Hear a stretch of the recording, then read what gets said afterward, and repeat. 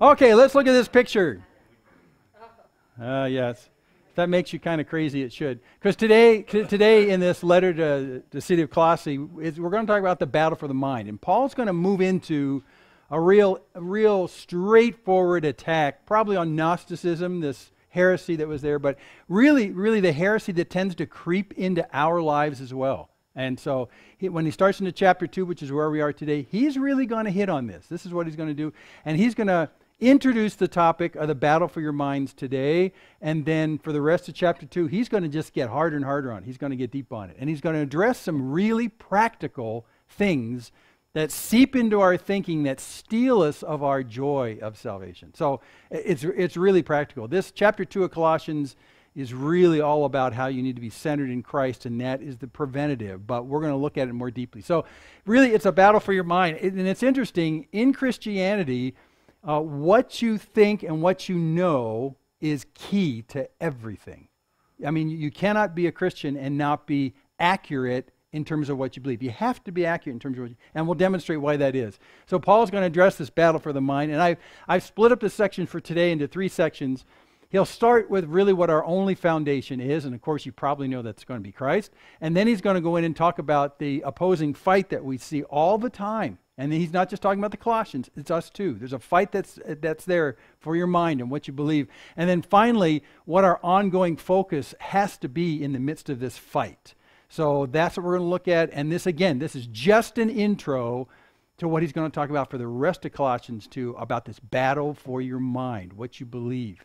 So let's start with this foundation. So he'll just jump into this. Verse 1, I want you to know how great a struggle I have for you and for those at Laodicea and for all who've not seen me face to face. And so this is how he starts this whole thing about the error that creeps into our lives and steals from us. He says, I'm sitting here in Rome and I'm struggling on your behalf because this is so key. Now, Paul's not doing this just because he wants you to know what's right, like an educator. He understands that this is a clear and present danger to your walk with Christ, is what you know. So he's struggling for them on their behalf. And for those he hasn't seen, and that's part of the struggle, is that he didn't found the church there. He's not the one that brought the gospel to Colossae. Someone, probably Epaphroditus, did. So that makes Paul that much more insecure, in a sense, like I haven't had a chance to do a personal appearance and tell them what's right and wrong. So here I sit in a jail in Rome just agonizing on your behalf. And he uses a really strong word for this. This word struggle up here. In the Greek, you'll love this, you know this word. It's the word agon, which is the beginning of the word agony, which made me think of ABC Wide World of Sports. You have to be old to know this, because ABC Wide World of Sports, I looked it up, stopped broadcasting in 1998, 20 years ago, just saying. But we use it there because this word literally in Greek means stadium. It doesn't mean agony as we know it. It means a stadium.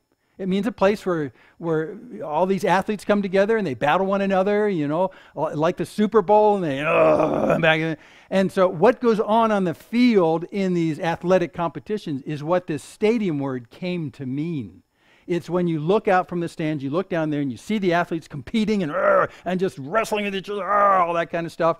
That idea is what the stadium word had become. Agon went from being just a stadium to a place where people do that kind of stuff. Okay, so that's why agon has come to mean agony for us, but literally it just means stadium. It really means stadium. So I had to look up the quote. You know this quote, right? Jim McKay would say this at the beginning of Wide World of Sports. Spanning the globe to bring you the constant variety of sports, the thrill of victory and the agony of defeat, the human drama of athletic competition. This is ABC's Wide World of Sports. If you're old, you know those words exactly. And yeah, and the agony part is the ski jumper who just kind of, before he goes off. Yeah, right. Okay. So anyway, so that's agon. Agon, so Paul's trying to use a word that's really well known in the Greek culture. When you have the Greek games, you know, the Olympics and stuff like that, these guys get down there and they just put their all into doing what they need to do. And that's what Paul is doing in his jail cell on behalf of the people in Colossae. He's like being an athlete contending for these people.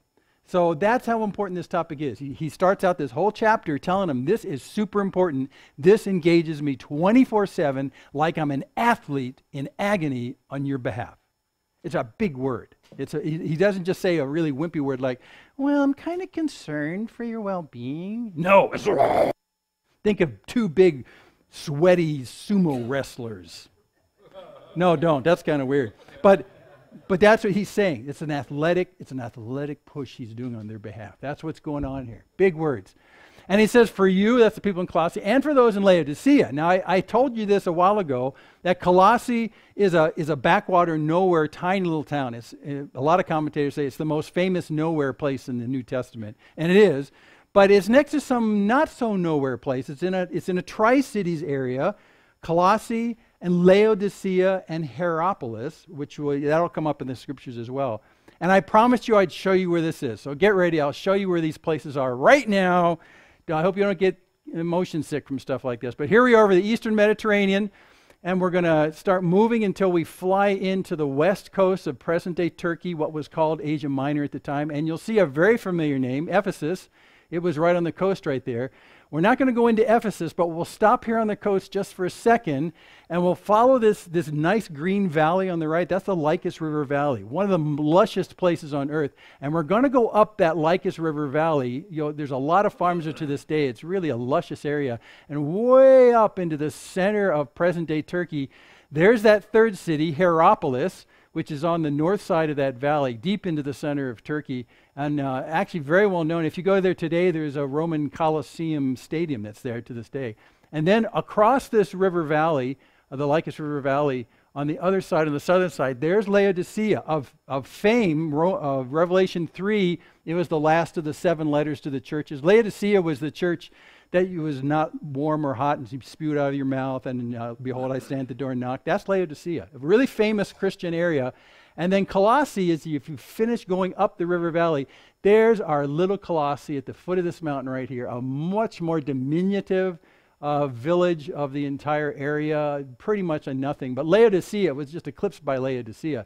And this is what frustrated Paul. Here's this little nowhere place out in the middle of nowhere, and he's in Rome.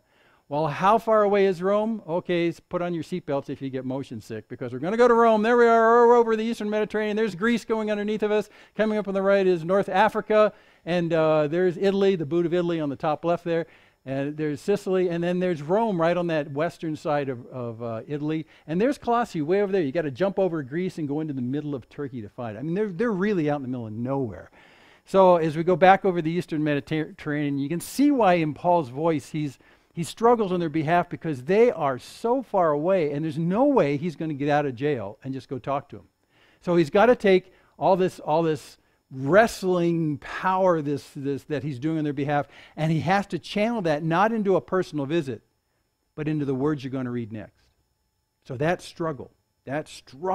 athletic struggle, comes in the selection of the next words that he picks out in order to prevent them from going down for the battle of their mind. He's going to try and prevent their minds from being contaminated. So that's what he's going to do in these next words.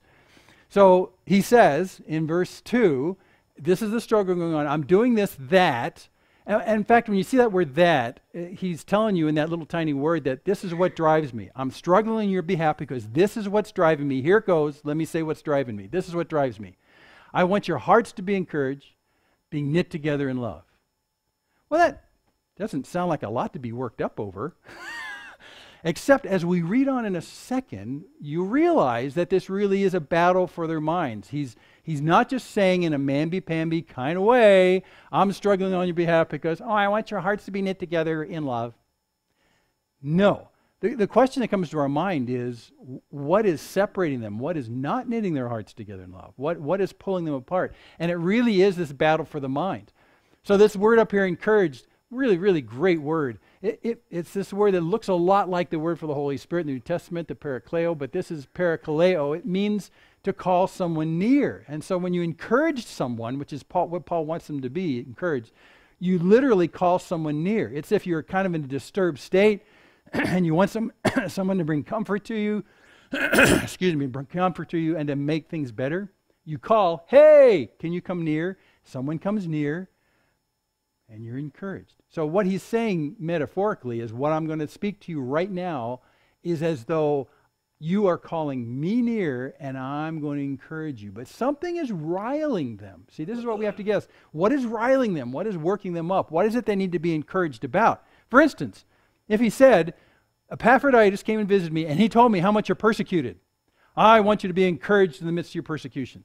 Well, that wasn't part of Epaphroditus' messages, but it would fit because instantly when someone needs to be encouraged, your question ought to be, what's discouraging them?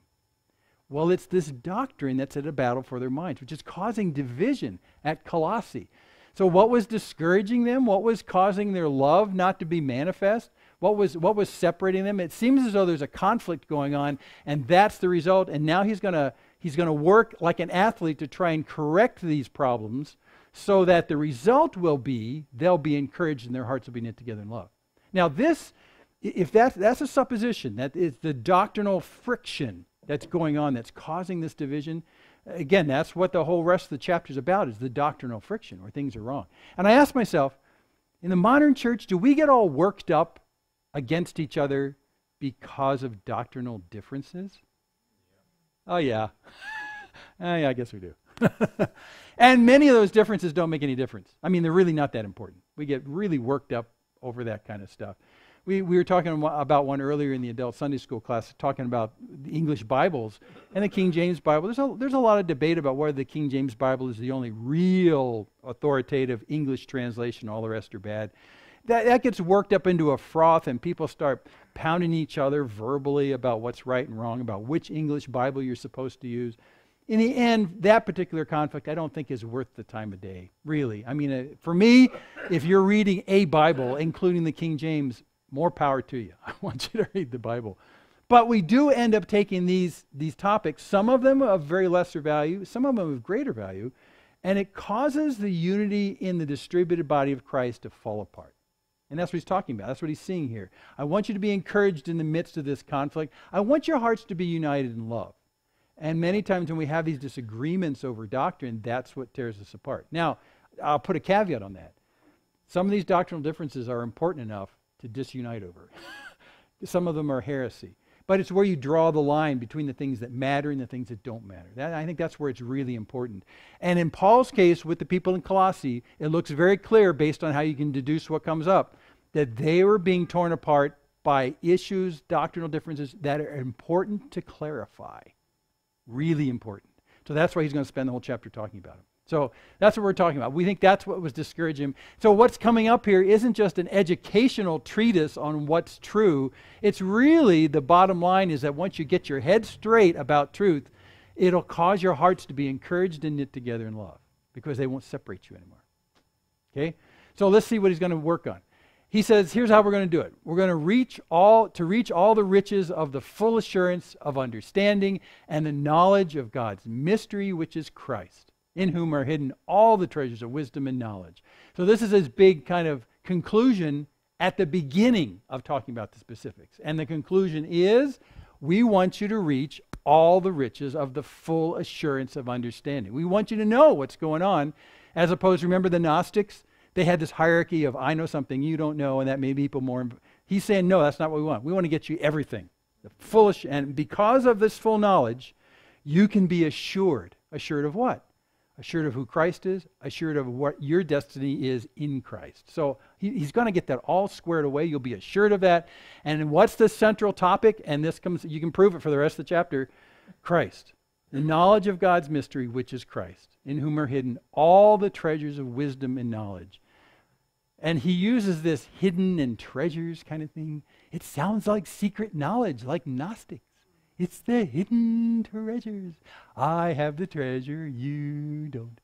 No, it's not that at all. What he's saying is that in Christ are all the answers. So, if you're going to go digging around for the treasures of wisdom and knowledge, you don't have to dig outside of where Christ is. Christ is actually all of that. So he really is hitting against the Gnostics who claim this special knowledge.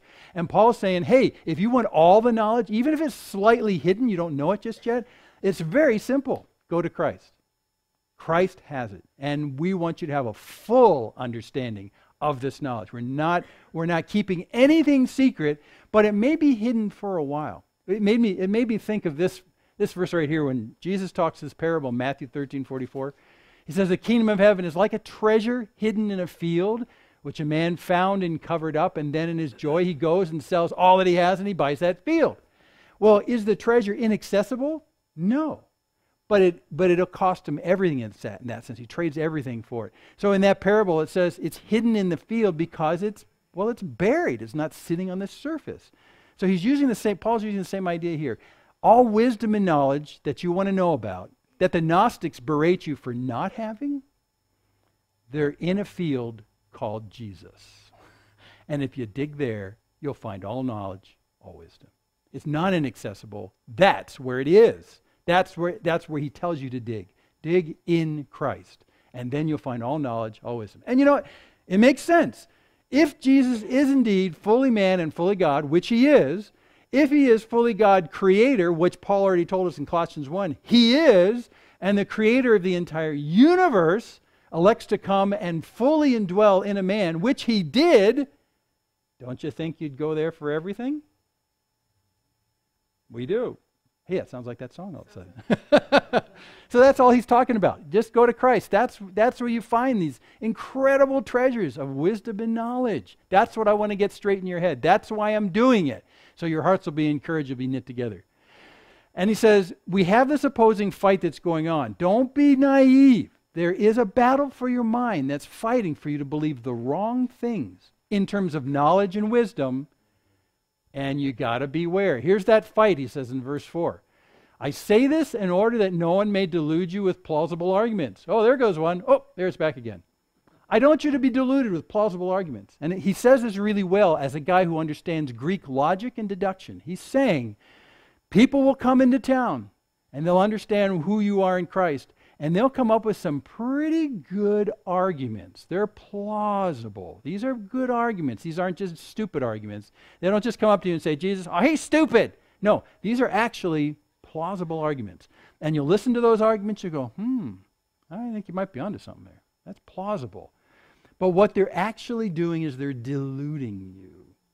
They're deluding you. So he says, what I'm writing right here, although I want it to result in your hearts being knit together in love and being encouraged, what we have to do is get straight that in Christ are all the answers, and everything else is going to be a delusion, even though in your logical, reasonable mind, it looks like it makes sense.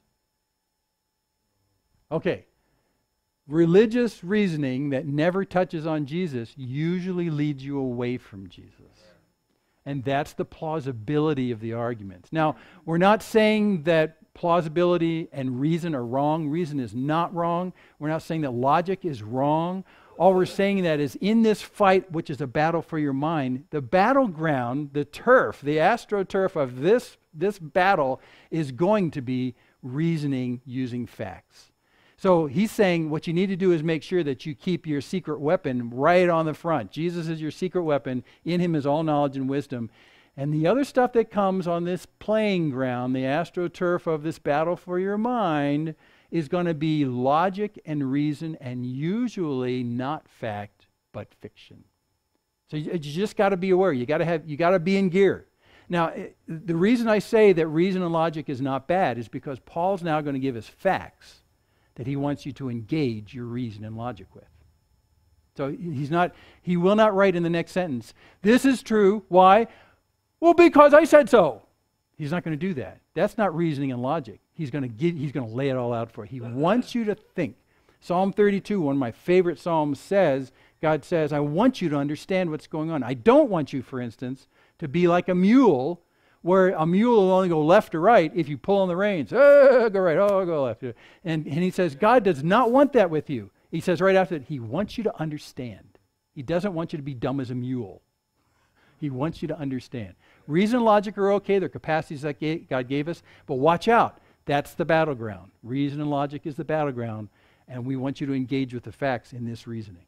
Okay?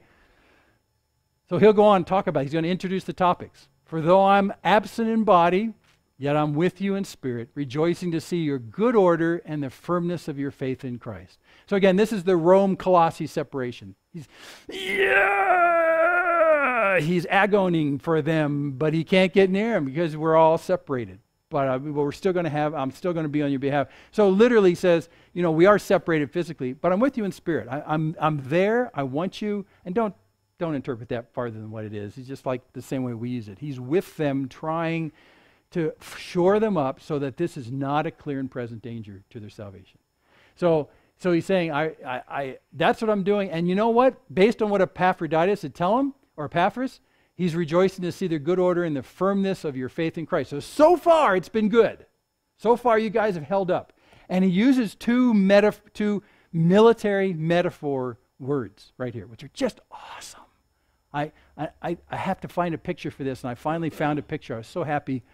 These right here, good order and firmness, those are military terms. Good order, all I have to do is show you the picture and you know what that means. That's good order. Literally, the military use of the word is exactly that. You form up a rank and a file, and because you're together in this orderly fashion, you present a coordinated defense against the enemy. That, by the way, that's called the turtle formation. Can you see why? Yeah. Okay. So that's what he's saying. Up till now, this battle for your mind, you all have been in good order. You've presented a coordinated, interactive defense against the attacks for the battle for your mind. Good for you. Excellent. So that's one word he uses. The other word he uses down here is firmness. I couldn't find a military picture, but that's a good construction picture. Okay, concrete is worthless when it's wet. But you're hoping that it'll dry and firm up. Right? So this word he uses is this idea of something that was not firm, which is now firm. It's firm. It's a military term because it actually applies to the turtle formation. From a defensive posture, the turtle formation, the good order you see in the upper right there, it's firm. So those are two military words he's using. The good order leads to a firmness instead of a squishiness in the battle for your mind. In other places in the New Testament, it'll say this battle for your mind is like don't be like waves tossed back and forth. You can't be squishy. You got to be firm and in good order. So this is actually the whole idea of taking solid facts, coupling them together with good reasoning and good logic, and then standing on them and being firm. So great military stuff. So Paul's saying, I'm frustrated because I'm so far from you, but up till now I've heard good reports. You've been in good order and you've been firm. Yeah. Excellent. Excellent. Very encouraging. Very encouraging. And then he goes on and starts to introduce the real ongoing focus that you need to do in the midst of this battle. What do I do every single day? So verse 6, therefore, as you receive Christ Jesus the Lord, very famous, so walk in him. That's a commandment for daily life, every day. So as you receive Jesus Christ, and in other translations, as Lord or the Lord, well, then you walk in him. Daily you walk in him. So the whole idea right there of Lord is really dominating in this particular sentence because Lord in the Greek is this kurios word. It literally, our best English translation is boss. Who's in charge here? And that's what you say when you go, who's in charge here? Who's the boss here? Who's the highest authority? That's what kurios means. That's what Lord means. So every time you see the word Lord, it isn't just a vacuous adjective about Jesus. It's speaking to the fact that he is the authority. He's the top. He's the authority. Who's in charge here? Jesus is. That's what he's saying. So what he's saying, if you keep that in the front of your mind, in the same way that you received, in the Greek it actually means to pull alongside, that you received Christ Jesus as the boss, as the supreme authority in your life. Because that's what that word receives means. It means it's paralambano, it means to take alongside. Just as you did that one day, you became a believer that way and a follower, you need to do that every day. It would be just as ridiculous as if I told Dorothy, we got married one day, August 28th, 1976. I was just testing. We got married that day, and on that day I received her to myself, which is that word right there.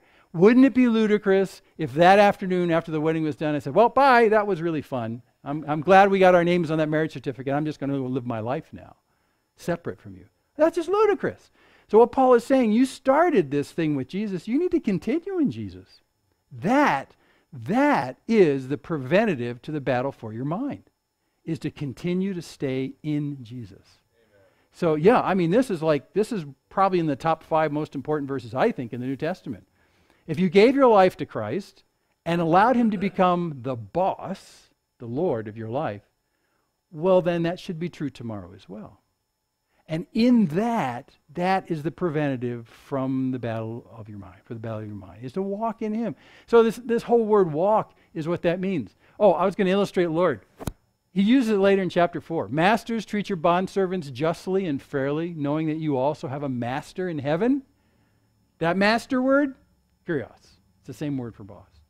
So that's what he's saying. You started putting Jesus first as the boss, as the authority in your life. So you need to do that tomorrow, too. You do it over and over. And if you're like me, which I think most of you are, you have a tendency to wake up from day to day and you switch who the boss is. I might have gone to bed with Jesus being my boss, but when I woke up in the morning, I'm the boss. Right? It's a natural thing to do. That's what your life before Christ was like. There really is a discipline issue right here where you have to wake up in the morning and say, well, Lord, yesterday was yours, and the day before that, today's yours too. What do you want today? What do you want of me today? What is that all about today? So there really is an issue of giving over to the boss the next day, and that's the idea of walking, because walking is a metaphor for what you do day to day, what you do every day, in every place that you go. It's routinely what you do. You need to walk in him. So that first decision you made to make him Lord is the same decision you make every day and reinforce it every single day. That's just a huge deal. Now, previous to this chapter, he said the operating issue is Christ is in you. You don't wake up every morning trying to imitate Christ. You wake up every morning allowing him to live through you. A radically different thing. It's a radically different thing. Because the living Christ is here and is delighted to live in and through you. That's the whole deal. But as soon as you wake up in the morning and say, I'm in charge today, as a gentleman, he kind of steps aside and says, well, okay, tell me how it works out for you. Because he does. He won't force himself that way. And then many times, he uses your circumstances that go south after that. I know, everyone's nervously laughing. And then things go south, and you think, oh, what was I thinking? I thought I was on top of things. I thought I was in charge of things. And then you realize, I probably should have given today to Jesus, and that may not have happened. That's not a guarantee that circumstances won't go south. They often do, even when you let Jesus be Lord. But when you mess up things because you took over, it's pretty obvious that was you. Yes. Okay, so that's all he's saying right here, is that you folks in Colossae, good for you. You came to Christ, made him boss in your life, made him Lord in your life, the master of your life. Good for you. So here's my tip of the day before I finish this chapter and talk about the battle. You just need to stay in him and walk in him every day in everything you do. That'll be such a huge preventative to a lot of what's going to happen coming up next. Just huge. So if you made him Lord yesterday, make him Lord today. And then he uses this preposition, in. Now I was thinking, if I was writing the Bible, which you know is always a bad deal, I would probably use these words instead. So walk toward Jesus every day. Yeah, that sounds good. You need to walk with Jesus every day. You need to walk for Jesus every day. All not bad, sentiments, really. They're not bad. But Paul, in his agony in his cell, is working on just the right word. You need to walk in Jesus. Radically different again. So here we have this idea, this reciprocal idea that not only is Christ in you, but you have to be in him. Crazy talk? Not if you read John's gospel and you read the prayer that Jesus does. You read 13, 14, 15, 16, 17. That's exactly what Jesus is praying for us. So he prays his Father that they might be in me and I in them and them in us and in. It's a totality of experience. It's a shared experience in him. So he picks exactly the right word. If he said you need to walk toward Jesus, it would sound like the job tomorrow is to imitate Jesus in a way or something, or walk for Jesus, that sounds imitative. But when he says in, he's talking about the immersive experience of living life in Christ, with Christ in you. By the way, that's why baptism is such a great visual metaphor for being a Christian, for following Jesus. Baptism is about being dropped in something much bigger than you. That's it. That's the picture. And so that's what we're saying. Are you dropping yourself totally into him, and is he totally in you? Again, the in you reciprocal part's interesting in baptism too, because when we talk about the Spirit, the Spirit is here and it's around us, but it's also in us. And in the Old Testament and New Testament, the Spirit, they use the same word that's connected to air. Well, in the same way that you're sitting in air right now, the air is also in you. So you're in the air, and the air is in you. The Spirit's in you. You're in the Spirit here. You're in Christ. Christ is in you. So that's not just an accidental metaphor. That's exactly what it is. When you come to Christ, you're placed into something much bigger than you, and he fills you as well. So that's kind of cool. Okay, that's wrong. Instead, well, he follows us up, and he says you need to be rooted and built up in him. And that's what this routine walking in Christ does, is it continues to root you deeper into him, and it continues for your life to be built upon him and nothing else. Again, great visual metaphors right here. One of them's organic, and one of them's foundation. We'll get to that in just a second. The first organic one, right there, is a plant. You need to be rooted in a plant. You need to be rooted in something as a plant, right? You don't, as a plant, pull your roots out of the pot and just go walking down the street. Because when you do that, there's no source of nutrients nor a place that you can grow. So the metaphor is very exact right here. You pull your roots out of Jesus, you're a sitting duck, or you're a walking root. And you know, we have lots of plants around our house that get pulled out of their pots and they die real fast. Yeah, so that's what he's saying. You need to be rooted. That's what this walk will do. It'll root you. It'll also, from a construction perspective, it'll build you up. This word built up actually means to build on a foundation. And we've seen this foundation before. There's something that's common about both of these metaphors, one construction and one organic. And what's common about them is, for you to thrive and to live, you got to stay put. In the plant case, stay put in the planter. On the foundation, if you're going to build, stay put on the foundation and build up from that. So it's really an appeal from two different metaphorical pictures for you to stay put where you were to start with. If you received Christ Jesus the Lord, so walk in him. That's the appeal he's making. Stay put where Jesus is. That's how you started. That's how you should do it tomorrow. Stay put right there. And you'll be rooted and grounded and built up in him. And as a result, you'll be established in the faith. And this is how you get firm. Remember he talked about being firm? This is how you get firm in the faith, by staying in Christ and determining to walk in him every day. It's not just a marriage ceremony where you sign the document years ago and then you walk away from him. When that happens, catastrophe follows. Walk in him. Stay in him.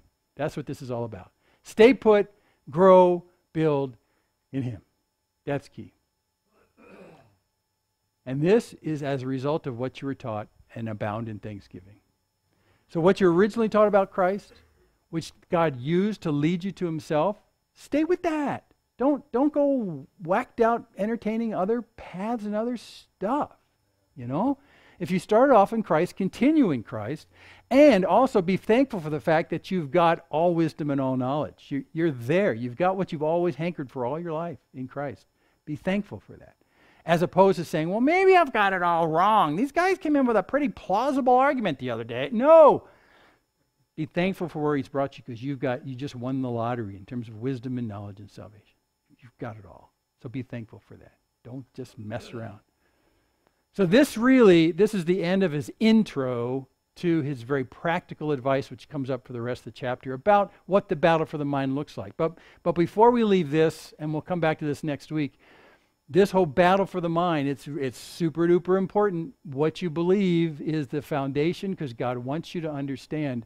Let me just illustrate the fact that we do indeed have an opponent who's out to make you think the wrong thing. And in trying to make you think the wrong thing, he will use the avenue of your reason and logic. And he'll bring to you arguments that, doggone, they seem pretty darn plausible. But you got to be careful. Here's what the opponent is. Jesus talking in John 8, talking to the Pharisees. He, the devil, was a murderer from the beginning, and he does not stand in the truth because there is no truth in him. When he lies, he speaks out of his own character, for he's a liar and the father of lies. Now, if you were the devil and you wanted to take down the believers of Christ, I would think the best approach would be to do really scary horror movie kind of things in the dark when you're sleeping, right? Or something really powerful, something like, ooh, do really crazy stuff. I would think that would be where the battleground would be, because these Christians are so weak and timid. If I just show up at the foot of their bed with red horns and stuff, I would just freak out. Nah. But the devil's weapon is lies. Now that should tell you something about the importance of the battle for your mind, because he wants you to understand something and embrace something that's not true, and usually about who Christ is. That is his selected weapon of choice. When you play video games online and you usually shoot 'em up games and stuff, you usually have multiple weapons you can use in different circumstances. Not that I actually play these games. But when you see a big opponent coming, you usually reach down for your biggest weapon, right? This will take him out. Ha! The devil's weapon is lies. That should tell you something about the importance of the battle for your mind, because he's going to try and take you out by lying. Now, what does he accomplish when he lies to you? He gets you to believe a falsehood, and then with your cooperation, willingly destroy yourself. With your cooperation. That's what a lie does. That's why lying is so bad in that particular sense. And Jesus doesn't say that the devil has a little bit of truth. He says he's got no truth. There's nothing he speaks that isn't a lie. Falsehoods. So to the degree to which you will believe falsehoods, you can be derailed from following Jesus. Really? Well, how am I supposed to defend against that? Well, you can't. But with the Holy Spirit you can. And with that book in your hands you can. So that's why it's really important that you don't stray too far from that book in your hands. I mean, you need to completely wash your thinking with it. It's a source of truth. It corrects plausible arguments. And then the Holy Spirit helps us in it. I'll show you that in just a second. Here's a good demonstration of Satan really doing this. Genesis 3, we're looking at Eve and the serpent. But the serpent said to the woman, you'll surely not die. God knows that when you eat, your eyes will be opened and you'll be like God, knowing good and evil. Eat the apple and you'll die? No, you won't die. It's just that God doesn't want you to be like him. Too bad. Because then you'll know good and evil and that'll be good for you. No, this is a lie. This is a lie. This is a total lie. And we first see Satan doing this in Genesis 3, and he does it through the rest of the Bible. And what he often does is he says, did God really say that? No, he didn't. No. What he's doing is he's denigrating the truthfulness of God himself. And that's what he'll do in everything you read that comes out of Jesus' mouth. Did Jesus really say that? No. Did he? No. Really? No. God just doesn't want you to advance to the level that he's at. No. So Satan is really good at this. He's really good at this. In fact, he's so good at this, he's better at this than you are able to defend yourself with reason. I just got to tell you, you're a sitting duck in that realm. But if you wash your thinking with the truth that's in the Word, if you wash your thinking with who Jesus is, if you appeal to God and say, God, your Spirit's here, I need you, this looks like it makes sense, but I'm not sure, then you're really not a sitting duck. And Paul's celebrating the fact that those guys weren't either. Because look, here's our secret weapon. But the Helper, the Holy Spirit, whom the Father will send in my name, he'll teach you all things and bring to your remembrance all that I've said to you. Yes! So you aren't really a sitting duck. You have God's Spirit inside of you, which will bring you into all truth. You have this Word that's put in front of you. It's meant for you to understand it for that very purpose as well. Coupled with the Holy Spirit, you're not sitting ducks. But don't forget, plausible, reasonable arguments will come up on shore in your life all the time, and they'll threaten until you say, well, I don't think that's biblical. So you got to think biblically. Here's another place down here, John 16. He says, when the Spirit of truth comes, he'll guide you into all truth. Thank God. Really. I mean, really. Because this place is full of the most notorious, plausible lies going. And they're very clever. And they will put you down if you don't appeal to where truth comes from in the Word and through Christ and illuminated through the Holy Spirit. That's just a really big deal. Because Jesus prayed this in John 16, if you're ever in a situation where you feel like there's a battle for your mind going on right now based on a topic that's washed ashore in your life, and you're sitting right there saying, well, it looks pretty plausible, and you don't know how to untie it, but your spidey senses are going, something's wrong with this, I don't know what, something's wrong with this. I get that all the time, basically. I can't pin it down immediately, but I'm going, right? I got one this week. Got a letter from a lady from Logan saying the end of the world was coming last Tuesday and Wednesday.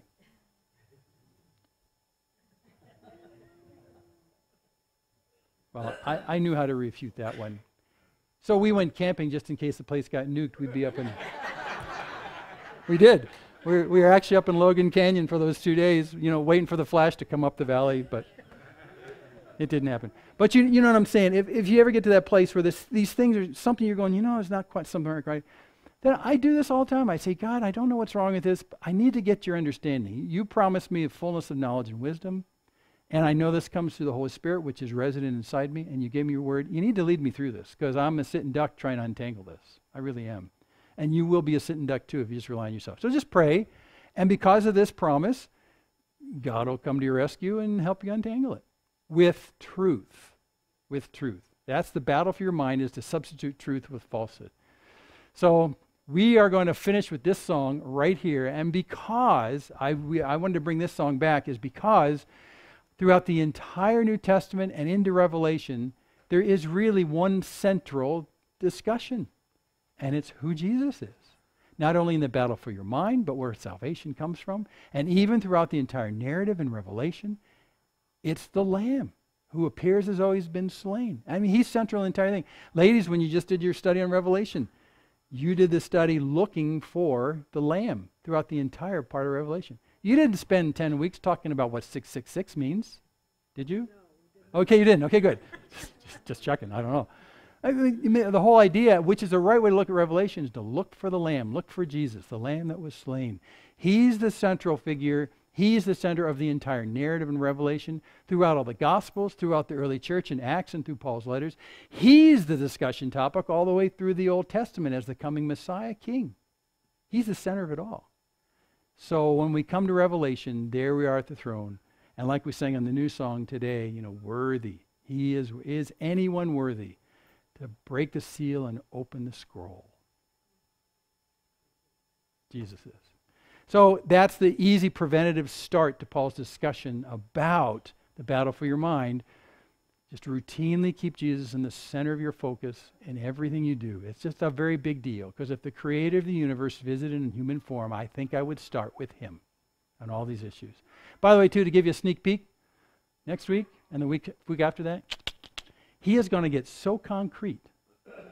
He's going to solve for you the problem of what day is the Sabbath and whether it matters, and what foods we should and shouldn't eat. Yes.